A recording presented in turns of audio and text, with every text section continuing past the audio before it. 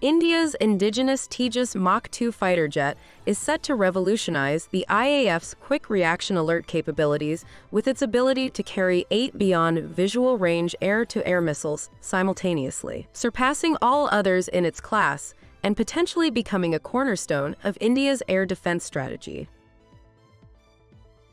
Keshav Prasad, Director of India Supply Chain at Collins Aerospace, leads the company's ambitious plans to produce aerostructures, interiors, and avionics in India. With a $200 million investment, Collins aims to leverage India's skilled workforce and favorable business environment to streamline operations and enhance supply chain efficiency, fostering economic growth and technology transfer.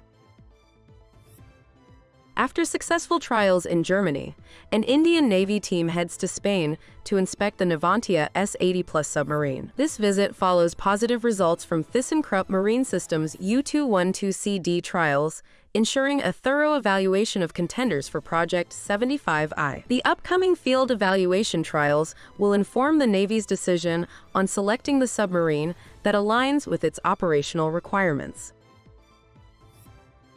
The development of the indigenous LCA Tejas MKII progresses with the introduction of an Ironbird facility. This hardware in-loop testing environment evaluates the Integrated Flight Control System, IFCS, before flight testing. The facility replicates flight scenarios, enabling engineers to assess IFCS performance under various conditions and identify potential issues for rectification. Abu Dhabi-based Edge Group aims to strengthen its presence in India's defense sector, after offering the Al-Tariq smart weapon for the LCA Tejas Mk1A program. Edge now focuses on fulfilling India's aerial weapon requirements with the Desert Sting 25 guided glide weapon. Tailored for UAV integration, the Desert Sting 25 boasts precision, range, and payload capacity, offering a formidable solution for India's defense needs. DRDO, to carry out the reliability and safety analysis of Astra Mk1 integration on LCA, Astra Missile in-flight risk assessment analysis is planned for 4 different scenarios. The study will assess the effects of Astra on flight safety during different malfunction scenarios.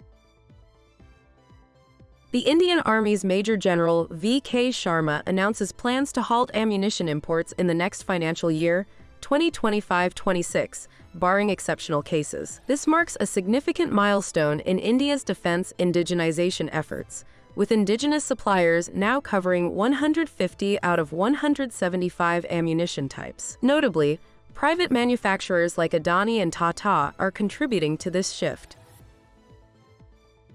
The Russian Foreign Ministry refutes U.S. claims of Indian involvement in a foiled assassination plot against pro-Khalistan radical Gurpatwant Singh Pannu. Spokesperson Maria Zakharova criticizes Washington for lacking evidence and disrespecting India's national context, suggesting the allegations are part of interference in India's internal affairs. India's External Affairs Ministry rejects similar claims, calling them speculative and unwarranted.